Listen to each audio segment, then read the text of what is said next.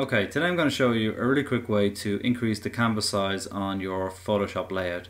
So instead of going up to image menu, down to the canvas size, choosing width, a height and an anchor, a really quick way to do it, and one that's more visual, is select the crop tool, make sure width, height, resolution are empty, drag over your entire image, and then just simply drag the anchor points to get the size that you want.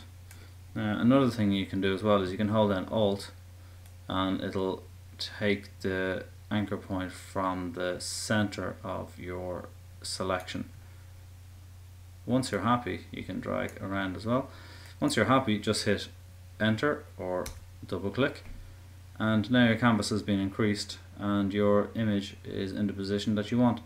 So thanks for watching, and for more productivity tips just go to blog.realerhq.com.